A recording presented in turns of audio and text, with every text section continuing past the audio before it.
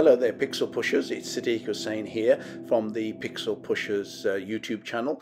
We're looking at Affinity Photo again, and we're looking. This is a follow-on actually of the video that I did just yesterday, which was all about creating custom presets within the crop tool. So today we'll be looking at custom brushes, or starting to look at custom brushes, because custom brushes is a whole area in itself. But today we'll just be starting to look at custom brushes for a signature or a watermark, or for a text or a name, something fairly simple, but creating it as a tailor-made brush as opposed to writing it individually on each photograph, so that you get the consistency and it's actually speed as well. Now, when we look at creating custom brushes for things like compositing work, or for creating images like leaves or grass or clouds, that's a whole different ball game, but the principle is exactly the same. First you need a source file, and then you need to save it as a brush, and then the application of the brush. Okay, so before we do anything else, I'm just going to quickly go back to, this is an addendum really, and an add-on to the custom crop preset. So I'm just going to go back to the crop tool. So view this as a follow-on, and I'll put a link into that video if you haven't already watched it. You really ought to watch that as well, but this can sit independently of that. So in the crop tool here on the top left, and make sure that we've got resample selected, and we go to the gear icon, which gives us all the categories, what's already there. Now these are the two that we created yesterday in the other video, but you go back to that video to watch those. Those are social media post crops, suitable for social media. But I just want to show you, for example, photographic paper. These are the preset 4 built-in ones for typical photographic paper sizes. But let's say you want to add your own photographic paper size. For example, if you're doing lots of panoramas or extreme widescreen type of images, but they're for print purposes, and you're going to be printing them, and perhaps you want to have a display of several of them. You want to make sure that they're all exactly the same ratio. You bought the frames, you've bought the mounts, and you want them to be exactly the same. So how do you do that? Well, it's basically the same thing. So we essentially, let's just go back to that. We essentially, we're at the crop. We want to make sure it's resample. Okay, and we want to go to the one of these options. Okay, so the units are right, but we want to create our own. Okay, so if we say we want to change, we want to create our own there. So if we say we want it to be 12 inches by 6 inches, for example, 300 dpi, because it's for print purposes, that's optimal for print. Just click that again, so that makes sure it resizes it appropriately. Now when we go into that and we want to save that, we want to create that as a preset. Okay, and we want to give it a new name, just like before. Now make it something appropriate. So if we said 12 by 6, so that's well, it could be obviously 24 by 6, or whatever you want it to be. 12 by 6, panoramic. Make sure that's spelled right. Okay, panoramic. And where do we want it? And this is key here as well, because we're not putting it in the social media section. We want to put it in the photographic paper section, where we've already got some pre-installed ones that come with Affinity already there. So if we click on create now, and now when we look at the photographic paper sizes, you can see those are the 4 that were already there, and we've put in a new one. And it is appropriate in the sense that it's got that same ratio. So if we want to be cropping it for like a panoramic effect, then that's what we would do. Obviously, you probably wouldn't use that if you're going to create a panorama from scratch. You'd use the other tools which have already been explored, the built-in options, and I'll put a link into that, creating a panorama separately. Okay, so that's just a quick addendum to the tutorial from yesterday. So now let's look at the brushes. So the brushes panel is on the right hand side, or as Affinity calls it, a studio. I call it a palette or a panel, but it's entirely up to you. So you've got these four panels at the top here, and the brushes one typically sits there. I personally move the brushes one over to there, so it's the second one along, because the colours one is the one that we tend to use the most of, then brushes, then histogram, and then swatches. Now the swatches really should go next to the colour one, so you could put it there and really make sure the brushes one is the appropriate place where you're going to be needing to use it. Other people place it elsewhere, put it down here, but that's entirely up to you. Okay, now within the brushes palette, panel or studio, you've got a whole range of categories. Now, thing to note here, these are in alphabetical order. So you might think, well, why is acrylics right at the top? And of course, you've got oils and pencils and so on, and pens. But the basic brushes is really your default one. And this is where most of your brushes will be, that they're pre-installed, some feathered brushes, different size brushes, hard edge brushes, and so on. I mean, you can fine tune them, you can change the size of them, obviously, once you've selected the brush, which I'll show you in a moment.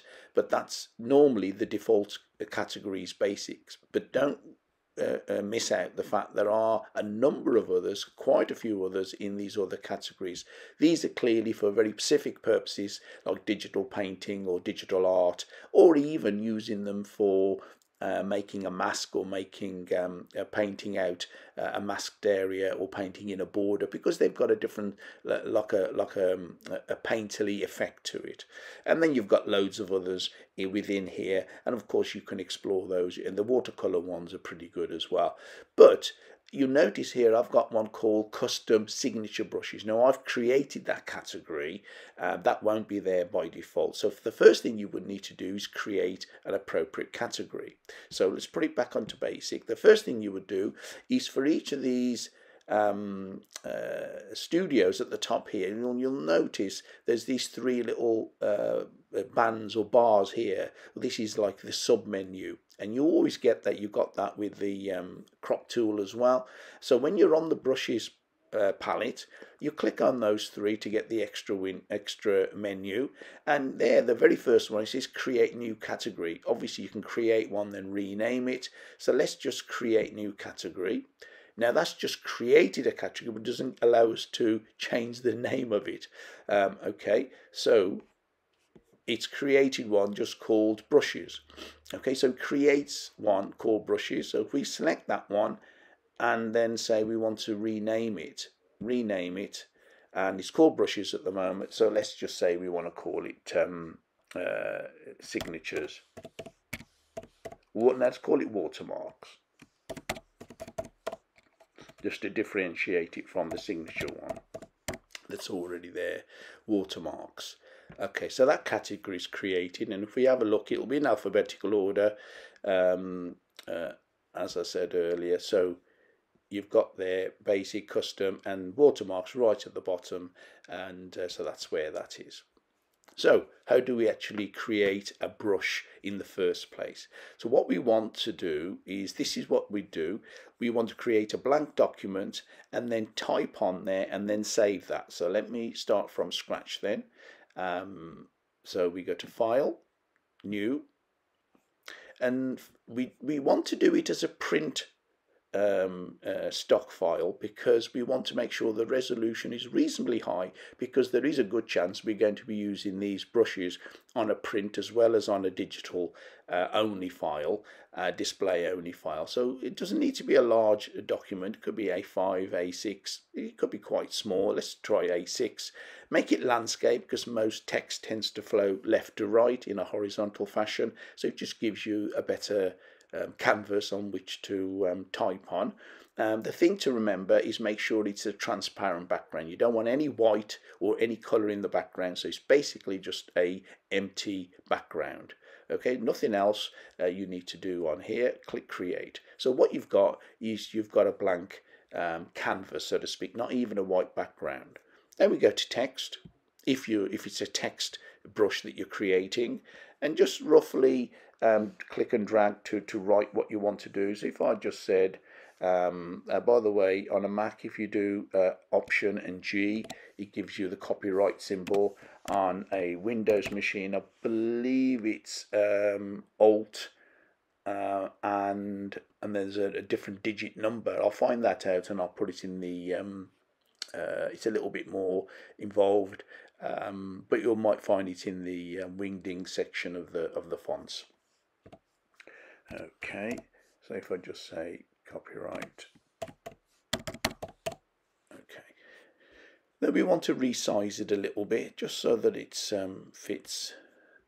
Doesn't really matter at this stage, because remember, once it becomes the tip of a brush, it's the brush size that you'll be changing. Okay, but what's key here is that you change the font at this stage. You can't do it afterwards, because it won't be a text file afterwards. What it will be is a brush. So just select it all and choose the font that you want. Obviously, it's different fonts are suitable for different things. So you find a font that's suitable. Whether it's formal or whether it's not formal, that's entirely up to you. So I'm just going to pick one that's a little bit distinctive, just so that it's obvious that we've changed the font. Okay, so let's go for that. Okay, it's very scripty font, and that's done. So we don't need to do anything else now.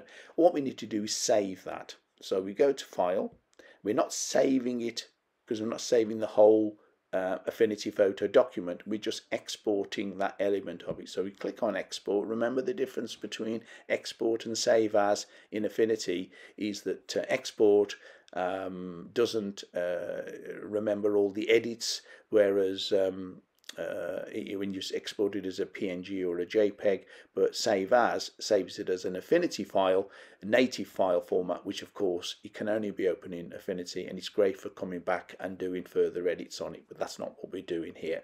It'll default to JPEG probably in most cases, but it must be PNG, because a PNG file format allows us to have a blank background, an alpha channel, so we can see through to the background, so it's just the text that we get selected. Otherwise you'll put a white background behind it if we said JPEG.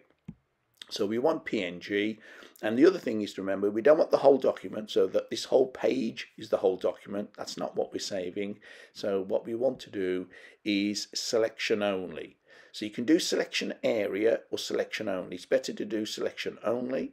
So click selection only. You can see it's a very small file, only 30 kilobytes. Well, that's fine. That's all we want. If you want to preview it, just click on preview. That shows you what it looks like. That's fine. And then next we just go to export, and we just export that file. And we just obviously want to rename it. So if we give it a name, appropriate name, if we just said copyright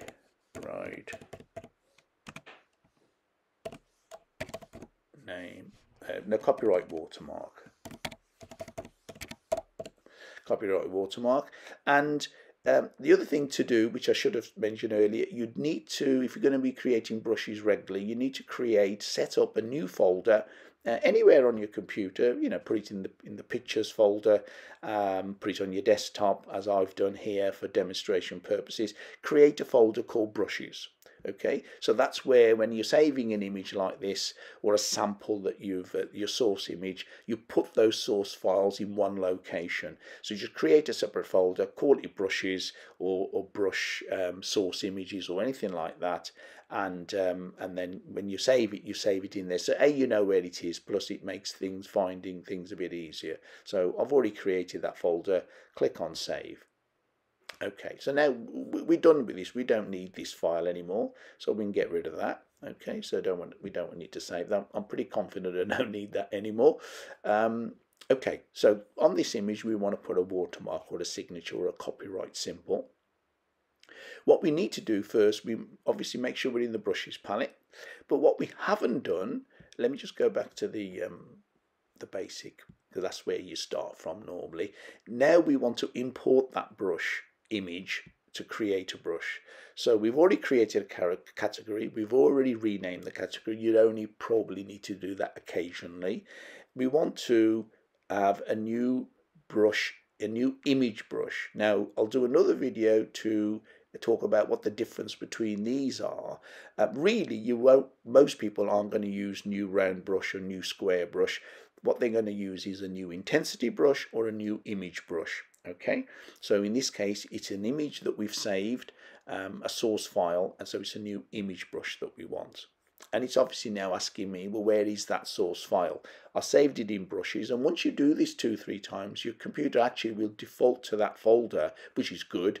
It certainly does on a Mac, so I don't have to keep finding it. But if it didn't, I just go to desktop, find the folder called brushes, which is there, and then I've created one earlier, but this is the one I've just done, copyright watermark, PNG. The other was a PNG as well. Just select that and open it. Okay, now the fact is that that brush is black in color, and there it is there. Okay, and now that's in the basic brushes. We don't want it to be in the basic brushes, so while it's highlighted, if you just right click it, and you can say move brush to category, and we want to move it to watermarks, which is what the category we created earlier on. So that's been moved, so it's no longer there. So if I click in that drop down, there's watermarks, and there's one brush in there. Okay, if you double click any brush, it brings up this key dialog box where all the parameters of the brush can be changed, the size of the brush, all the other elements to it, and really it's the spacing that you want to do. If you look up here at the top here, and you can just about see that if the spacing is too close together, it will behave as if you're painting with a bit of text, but that's not what we want. So you want to space it out so that it's each time you click the mouse, it just paints one blob of paint, if you like, and of course that one blob will be your signature or your text. So you trial and error, you'll be able to do that. So just make sure the spacing's right all the way up to as far as it'll go. Don't need to change anything else. Everything else needs to stay the same for this type of brush. Click close. Now I need to now go I need to select the paintbrush tool on the left hand side. Now I've got the paintbrush tool, I've got the right brush. You can probably already see as I increase the size of my brush, now I'm using the left and right square bracket keys. Of course you can do it from within the brushes dialog box that we just showed you, or you can change the width of the brush from this slider here. But personally I just think it's so much easier just to use the square bracket key. Okay, and if I put it there and just click once, just press once, and there's my watermark or signature. If I want to make it bigger, I could put it there. So I'm not actually painting with it, even though it's a paintbrush. I could, but I'm just clicking it once and position it where I want to. Now you might say, well, that's all right, but what about if I want to resize it after I've clicked on it? Well, the key thing to that is not do what I just did, is put it on the original background image. What you need to do is create a new pixel layer first. So let me just undo those last two steps. Okay, so everything else is exactly the same. What we do, you got the original image, click on new pixel layer, which is blank, so there's nothing on there, but the rest of it we do exactly the same. Just press once. That is now on its own layer. Not only can we resize it, if I go up to the move and resize tool, not only can I do that and position it wherever I want and swivel it round, you know, do all those kind of things, and move it, of course. Not only can I do that, but also because it's on a separate layer, I can reduce the opacity down, so it's more of a watermark, so it's more subtle. I can even change the blend modes if I wanted to. If I wanted to change the blend mode, so you could maybe see part of the image through it, like that one. Yeah, we could do that. That's not a you can't do that if it wasn't a separate layer. And the other thing that you can do, of course, is to put some effects on it. So if we click on the effects tab. We've already covered effects in other videos. If we put an outline around it, for example, we could put an outline around it, not a black outline because of course the text is black, so let's put a green outline actually, because there's some greenery in the image. Let's put a green outline. It might not be ideal, but let's do it anyway, just for demonstration purposes. So there we go, we've got a green outline around that text, or you could give it an outer glow, or blur it, or give it a shadow, outer shadow, which is always looks very good. So just up these, offset the shadow a little bit. Okay, so there we go. It gives it a bit of a 3D effect. That's entirely up to you, do what you want to do.